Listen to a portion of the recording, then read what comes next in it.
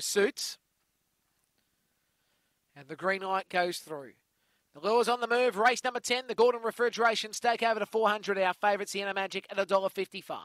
Racing, Sienna Magic began beautifully. Going to second spot will be in Flash Opal from moving forward in Cryptic Signal and Talos Express. Now we see Knocker Scratch going on the outside and Caribbean Queen to the tail. Sienna Magic leads down the side by about 8 to 10. In second spot is Flash Opal. Then came Cryptic Signal. Knock and Scratch goes to the outside, but it's still here, Sienna Magic, as Sienna Magic wins the prize. Flash Opal gets second spot. Third goes to Knock and Scratch from Tails Express. They'll follow next in by Cryptic Signal and back in a tail Caribbean Queen. 23.10 around about the race time.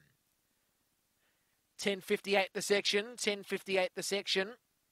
And the winner has done it well at the end, Sienna Magic. 1, 5 and 8. 1, 5 and 8. And fourth position will be the 2 in Cryptic. It will be in Tails Express. So 1, 5, 8 and 2.